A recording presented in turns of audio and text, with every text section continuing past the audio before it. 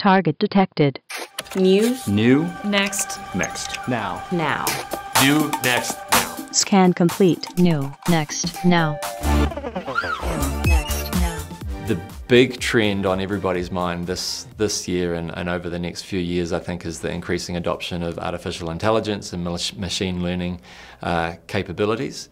So removing the burden of repetitive, non-value adding tasks by using artificial intelligence capabilities to automate those processes. Also using artificial intelligence as a tool to help extract additional value from the data that our customers are collecting. So AI is really great at identifying patterns that perhaps a human can't see. We're already using artificial intelligence and machine learning in a lot of our products and solutions today to automate tasks and to streamline workflows. We have capabilities in terms of data capture. We've got capabilities in terms of getting the data that is captured by our customers into the cloud, and so we can then leverage the cloud to perform analyses on data using artificial intelligence and machine learning techniques to find and extract those valuable insights. What is Trimble doing? What is Trimble thinking about this? The AI space is so transformational, it's so innovative right now, because if you tie it back to the problems that are in the construction space right now, it goes back to too much time spent on interrogating the model, too much time spent looking for information. You want to be able to just talk to the data, right? Like verbally, or sometimes you just want to say, hey, go find me all the models that meet this criteria. But now natural language has made it so easy that you just want to have a conversation with the model, you want to have a conversation with the files, and AI has made that stupid easy. AI has huge potential to automate processes, to improve efficiency, to drive decision-making processes, and to augment the human workforce. But beyond this generic list of capabilities, I think that organizations should look how to tie AI to their unique capabilities. Because everyone will do AI. But once you identify your unique capabilities, your unique value proposition, and you bring the power of AI and integrate this into those capabilities, you get something which is much more difficult to duplicate, and this is your competitive advantage. I think with the rapid expansion of generative AI, it's a look back to become more predictive in the future, right? So you're using that information, massive amount of maintenance records, vegetation schedules, road maintenance schedules, bridge inspection schedules, those kind of things. You're using that information to become more prescriptive in today. So what do we do today that we can do efficiently today? And then as we go forward and to rebuild, it becomes more predictive on the cost side of maintaining the asset in the future. So embedding some of those technologies into our ecosystem, into our platform, into our data connections is super helpful for them to see a quicker outcome, a predictive outcome, a prescriptive outcome that they would not have seen before.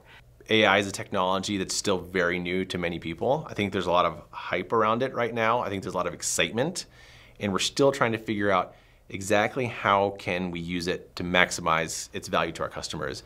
And so I think of AI as, you know, spell check. If you're like me and you're a bad speller, it kind of helps me find my mistakes really early. Well, AI is really good at that, right? So when we're creating designs, right, we can have AI look at our designs to say, hey, is there a better way to do this? Or can you, instead of finding my problem, just fix the problem for me, right? So today we might have error checking, instead it could be error fixing. And that's where the confidence comes from, is the computer can only do so much. It requires the user to go in a different manner than they're used to. You can have generative AI write a letter for you. I think it's a bad idea to have it write a letter and send it without reading it. We don't want AI to do all the structural engineering for a skyscraper and just build it, right? But it can assist based on knowing how we build skyscrapers and how we've done it thousands of times before to help fill in the rebar, help tell you what the best column design is. But ultimately, the human has to make the final call and the final decision, because the most capable machine learning models we've ever put in the field are right here.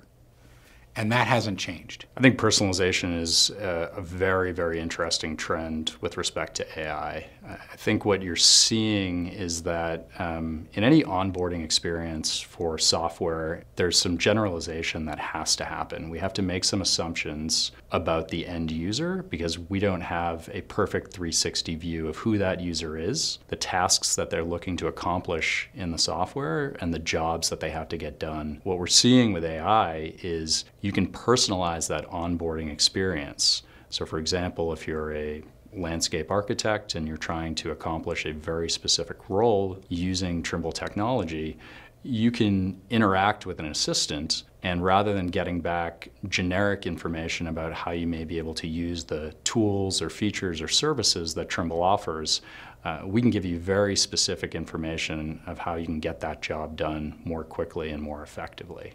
I even think of things like NASA's experimenting with generative AI to build parts for spaceships. They can build things that no human would have thought of, but they're cheaper, lighter, stronger, whatever the parameters may be.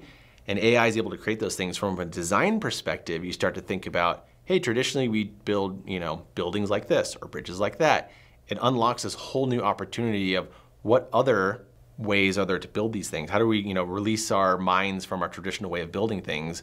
Any AI can span anywhere from helping us fix errors to like making recommendations on different ways to build things, to actually just creating totally out of this world new designs we would have never thought of.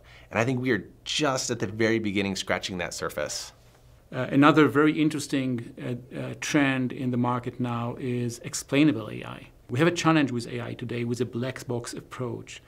You don't have any visibility for the decision-making process of the AI agent, meaning you don't have confidence in the decisions.